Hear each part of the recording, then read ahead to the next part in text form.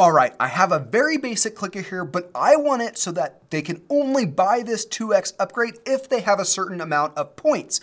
I don't want them to buy it and then go negative. So I'm actually going to make it so that this button can't be clicked until you hit a certain score.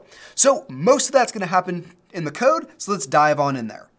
So I have the script here. It's very similar to what the cookie clicker script is. So if you haven't already done that, make sure you build that out. But the very first thing that I need to do is if I'm going to turn the button on and off, I need to have a reference to that button. I need to go grab that button. So I'm gonna create a public variable. You can make this private and then grab it in your start function, but let's go ahead and just make it public for ease of use. And it's gonna be of type button because we're grabbing a UI button.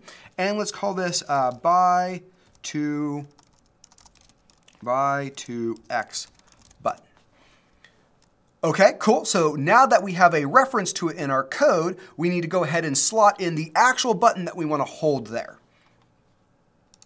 So in our editor, my script is sitting on my canvas here. So back in the editor, my script is actually sitting on my canvas. So I have my canvas selected, and then down here, I can see that buy 2x button empty slot. Let's go ahead and slide our buy 2x button right in there. So now we actually have the button in our code. Save that, head back to our script.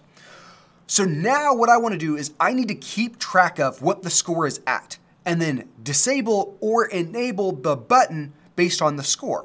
So our update function runs continuously. So this can track values really, really easily. So I'm gonna go ahead and put in an if statement. And then I'm going to, in my conditional, in the parameter that says whether or not this is true, I'm gonna say score is greater than or equal to 10.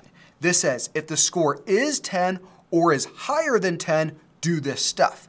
So between those curly brackets, I'm gonna do the stuff. Well, what I'm gonna do is I'm gonna actually take that buy 2x button dot enabled, I'm gonna set it to true. And this says, if the score is greater than 10, make it so that I can click on that button. And then we'll go through and we'll just fire an else in here so that if the score happens to fall down below, let's say you took away some score when they bought the upgrade, there's an idea. Then we're gonna go ahead and that buy 2x button dot enabled will then get switched back to false, which means you can no longer click it if your score is below 10. Now, once you've bought this upgrade, it's kind of permanent.